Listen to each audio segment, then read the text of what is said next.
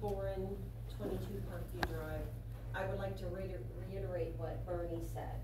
There's just 2 of us and we have 4 bins every month. And we don't use canned items. So I think that yes, and we run out of space before the once a month recycling comes along. So yeah, I would like to see that considered as well. And I know other people have mentioned it to me as well. Another request I would like to ask the board to strongly consider moving the meeting times back in the evenings.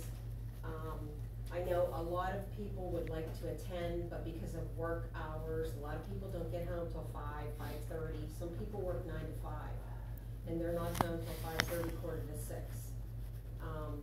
I would like you to strongly consider moving the meeting back so that people could participate in their local government and attend. And may I add that you guys are public servants and the public really would like you to move the meetings back. For many years they were at 7 p.m. Perhaps somewhere in the middle there so that people can attend and participate. The other question I had was on some of the bills that we are paying for legal. And one thing that I wanted to ask a question of Mr. Sweat, maybe on your bill you could let me know, that there was to make a list of all the emails of those who opposed the oil and gas ordinance. And I was wondering if you were requested by the board, and if so, what was the purpose of the list, and what are you planning on doing with the list? I don't know. I'll have to look at the bill. I mean, you're hitting me with an item in a 13-page bill and asking me to respond. Okay.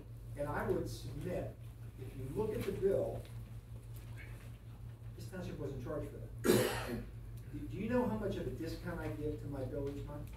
Do you know how many billable hours that I show that are not billed?